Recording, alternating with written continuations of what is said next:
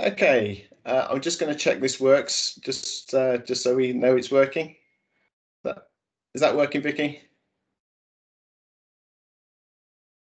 Great, excellent. Hi, my name's Tim Yair. I work for the Midlands Energy Hub, which is run by Nottingham City Council. I've been asked today to give you a quick rundown about some of the work that we've been doing recently across the Midlands. So just as a bit of background for those who don't know me, I work for the Midlands Energy Hub, as I say. We are a collection of individuals who are working across the Midlands, and we're based within each of the local enterprise partnerships across there. So there are 9 of us across the Midlands, and we each serve to try and deliver the energy strategies that each of the LEPs actually have in place. So just as I said, background then. So the LEPs are here to help deliver energy strategies that the LEPs and the local authorities have all put in place over the last few years. The idea behind the Midlands Energy Hub was to help to try and unlock some of those projects that haven't been delivered for a various number of reasons. It might have been financing, it might have been political, it might have been a community block, or whatever it might be. So the idea is that we work with the local communities and the LEP and the local authorities to get some of these things working. So a lot of the work has been at a local level. Now, it might have been working on a funding application for a heat network, for instance. But we also try to do some things across the whole region, which have got benefits for the Midlands region and potentially beyond to the whole of England. So a few of those include the parish carbon calculator. Now, that was a project that we worked with the Centre for Sustainable Energy to deliver a package that local communities could use to actually understand what their carbon footprint is. We've also worked with organisations like Cenex to actually have a look at what a transport hub purely made up of low carbon transport modes would actually look like. So we deliver those sort of projects. And we've also developed a number of finance models to help local authorities and the LEPs to understand how we can actually get public and private finance together to actually deliver some of these projects. And the final one on that list is the low carbon environmental goods and services sector project, which I'll refer to as LSEGs because it's a lot shorter. And that's what I want to concentrate most on in this short video. So what is LSEGs? Well, the low carbon environmental goods and services is a important part of the economy, which often goes really under and not understood particularly well. The UK has got a very clear commitment to clean growth. The commitments set out in the industrial strategies and the clean growth strategies which exists. And we've actually got a fairly strong record in terms of clean growth. Carbon emissions are substantially down on where they were between 1990 and 2015. They've gone down. And that's whilst experiencing increases in GDP. So we've actually done really well in terms of managing carbon emissions over certainly over the recent past. And the largest contribution factor has been through the decarbonisation of power, and that's primarily through wind. Has been certainly offshore wind has been a major factor in actually reducing that. But we've also improved energy efficiency.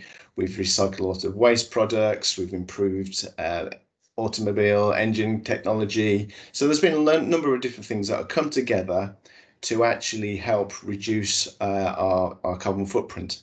And they are all part of this low carbon environmental goods and services. However, that is very often not really taken into account, and the automobile thing is counted as car stuff, wind stuff is wind, and we don't really get a very full picture of what the entire LSEG's economy looks like. So what we decided to do was to see if there was a different way of looking at this. So we engaged a company called K Matrix to help us understand better what this sector actually looks like. So What K-matrix do is almost turn the standard way of looking at the economy on its head. Usually, the economy is looked at purely in terms of the goods are sold from a top-down point of view. But what, as I've sort of just described, the LSEG's economy, it goes sort of like across a whole range of things which you wouldn't normally class as low carbon environmental goods. So what we tried to do was see, right, there's bits across all of those different areas that we need to pull together to support that low carbon economy. So that includes all the supply chain inputs. It includes all of the specific elements which are very key, and you'd always include those. So it's like an umbrella which pulls together all these different disparate elements. The K-matrix who pull this together, they take transactional data from across numerous sources, and in this case, over 70,000 sources were used for this study. It also pulls on a methodology that's been around and been used for a long, long time in other sectors, but not really ever looked before at low carbon environmental goods in terms of what it would look like across the Midlands. So, as I say, it turns it on its head. So the taxonomy that LSEG uses to actually break down the different parts of the economy was almost on its head. So as you can see here, there are three main areas that make up the LSEG. So we've got low carbon, we've got environmental, and renewable energy. So those are the sort of like the level one subsectors which you can break things down to.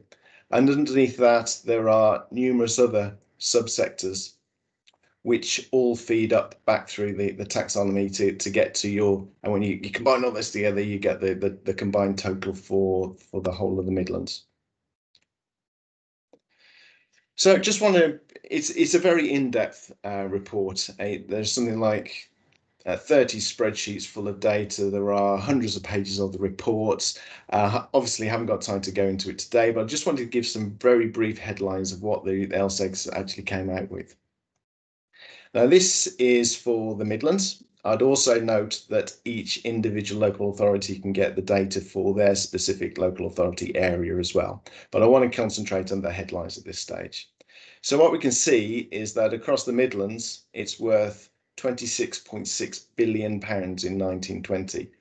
And that's also been going up year on year since the data that has been gathered demonstrates. It's also important to notice that that's serving over 10,500 businesses and employing nearly 200,000 people in 2019-2020. So the MEH, so that's the Midlands Energy Hub area, that accounts for 12.1% of the low carbon services of the whole of the UK. So is a significant contributor to this area of the economy. Just briefly looking at what that would look like for the Marches, you can see actually it's worth 1.8 billion in the Marches, 700 companies, 12,000 employees. And that is a significant chunk of the Marches economy.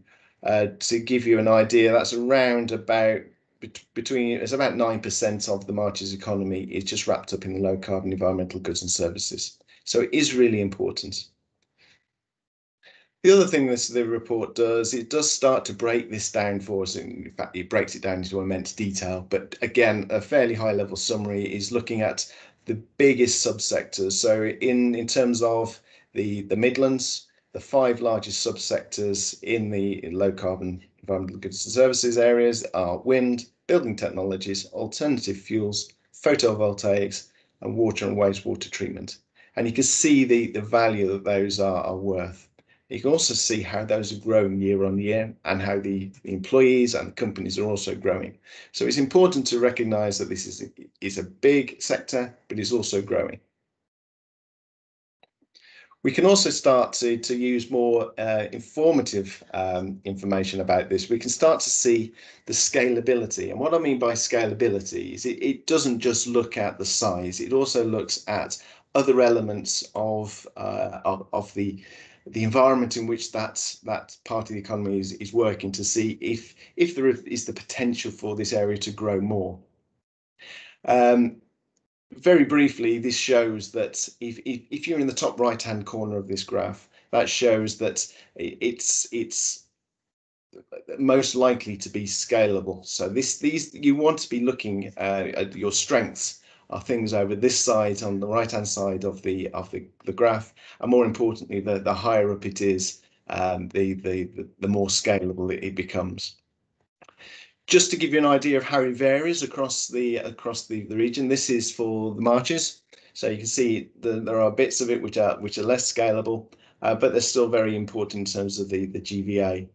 And then we can look at it, as I say, down to different levels. That's Herefordshire's, that's Shropshire's, and that's Telford Wrekins. So you can see different areas have different strengths, different weaknesses, but it does help us to start identifying which areas we need to be targeting in the future. What we can also look at, and this is another element of the reports that come out, are skills, where capacities for training, and where the gaps are, where we need to do more work. So this is another area which is important to look at, and we can see that the higher up again, the better you are really in terms of how we can improve the training and the skills of the workforce.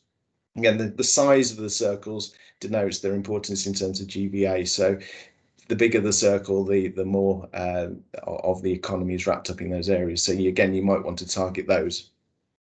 Again, that's for the whole of the Midlands, and we can look again at what it looks like for the marches.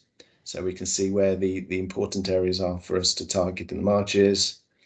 And we can also start to look at the carbon that's associated with these elements of the economy. So again, this is a useful idea to sort of say if carbon is one of our real main driving forces, and when you look at the net zero aspirations of all the local authorities within the marches now, they need to be saying, right, this is where we can get our biggest bang for our buck in terms of reducing the carbon emissions from the low carbon environmental goods and services sector. So we need to be looking at alternative fuels as one of those areas that we concentrate our resources on. So again, that's what it looks like at the Midlands region area. That's what it looks like in the marches. So some slight differences, but generally speaking, a lot of the potential carbon reduction is all in the same sort of areas. So we also have a number of different recommendations that the report comes out with. We can see that those are the five sort of main headings. There are a number of different subheadings which go underneath that. So in terms of policy and governance, for instance, we're really looking at supporting the levelling up across the Midlands as well as the levelling up across the UK. So that's one of the recommendations that the report makes. We can also support procurement to grow the low carbon environmental goods and services. I know that's something that the local authorities will be particularly keen to see if they can use the information from this report to help them do that. And we can start working better partnerships across organisations, because a lot of us have actually all got the same aims and objectives. If we can work together and use the information that these reports provide, we can actually do more. So I think it's really important that we do that.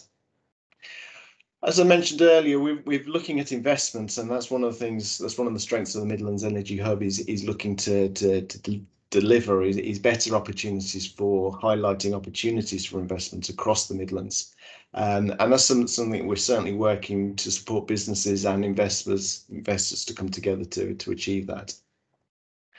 In terms of the technology that I've whipped over that one, sorry, there's all sorts of things to look at, new technologies that are coming about. So there's things like we've heard a lot about hydrogen. We'll continue to hear a lot about hydrogen, but there's a lot of other innovative low carbon technologies. So there's all the whole thing around that which we've got to look at.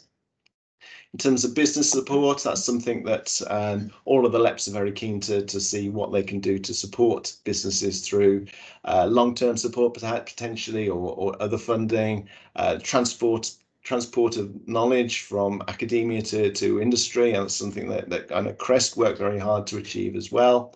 And also improving the general level of carbon literacy across all sectors, so that we understand the language that each other are talking about.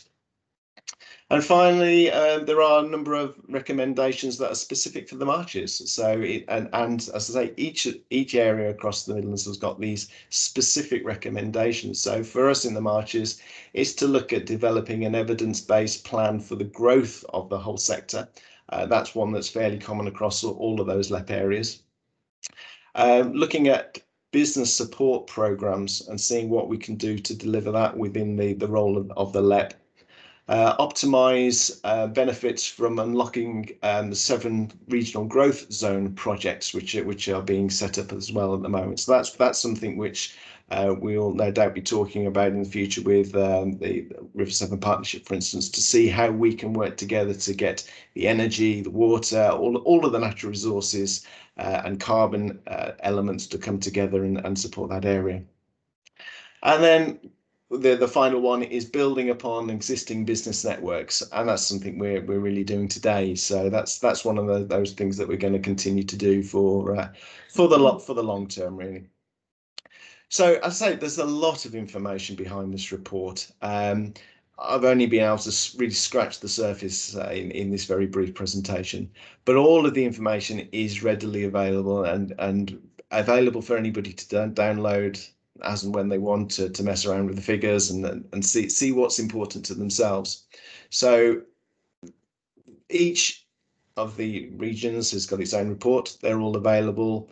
There's the overarching report, which I've taken most of the information from today. We've also looked to see what the COVID-19 impact was on the sector, and it has been fairly marked. Glad to say that I think there is going to be a good bounce back from that. And there's all of the recommendations are also pulled together into one handy report as well. Also a number of different presentations and literature reviews out there as well. So all of the information, as I say, it's the Midlands Energy Hub at the moment doesn't have its own website. So Sustainability West Midlands, who are also a partner in this study, have kindly put all of the reports and information up on their website. The address is there. Hopefully that link will work. And that's really why I want to leave it. If there's any questions that anybody has about the report, please do get in touch with me. There's my email address there.